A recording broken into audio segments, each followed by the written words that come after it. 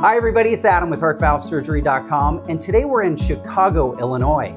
I'm thrilled to be joined by Dr. Kevin Hodges, who is a leading minimally invasive surgeon with a specialty in robotic mitral valve repair at the Northwestern Medicine Bluhm Cardiovascular Institute. Dr. Hodges, it is great to see you again, and thanks for being with me today. Very happy to be here. Yeah, so we're going to answer a patient question that just came in right in your specialty from Bethany, and she asks, after a robot-assisted mitral valve surgery starts, can excessive bleeding cause the robotic surgery to be aborted and a sternotomy approach be implemented instead?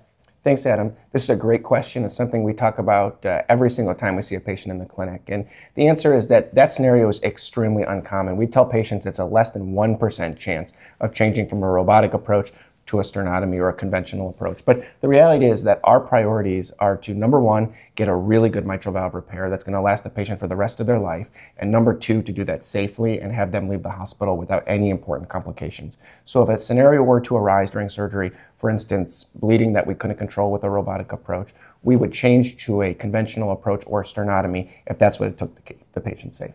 Great. Well, Bethany, I hope that helped you. I know it helped me and Dr. Hodges on behalf of the patients at HeartValveSurgery.com, patients all over the world. Thanks to you and your team for all the great work you're doing here at Northwestern Medicine. Thanks for being with me today. Thanks a lot.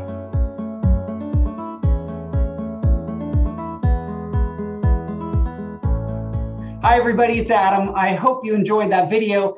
And don't forget, you can always subscribe to our YouTube channel, watch the next 2 educational videos coming up on your screen, or click the blue button to visit HeartValveSurgery.com.